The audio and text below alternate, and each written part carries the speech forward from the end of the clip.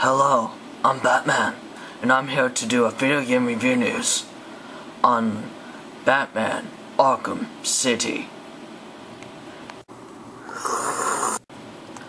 Now everybody knows about Batman Arkham Asylum, but now Batman Arkham City has a much bigger map than the first one.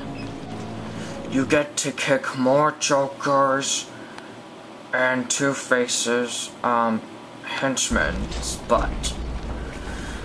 Batman Arkham City and Batman Arkham Asylum are on the Xbox 360, the PlayStation 3, and the PC. Batman Arkham City has some new characters that you have to face off.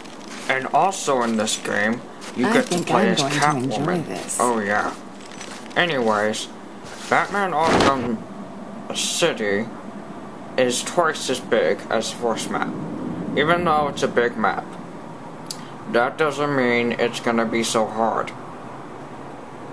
A little bit.